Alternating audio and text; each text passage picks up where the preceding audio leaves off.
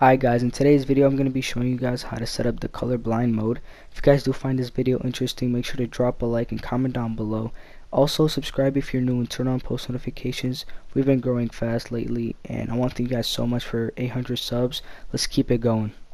Okay guys, so here are the difference. This is a regular mode, no color mode, no nothing, no colorblind. You know, this is just plain regular with 50 brightness only. But alright, take a look at this. Look, you see how it looks different, everything. Alright, now I'm gonna change it. What you guys need to do is go to your brightness, make this 0, press apply, go to the colorblind mode right here, make it this word, try to nope, something like that. I can't read.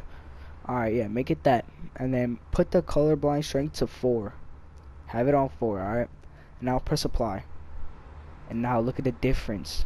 You see, it makes it like more glowy. It glows more. Look at that, the two difference.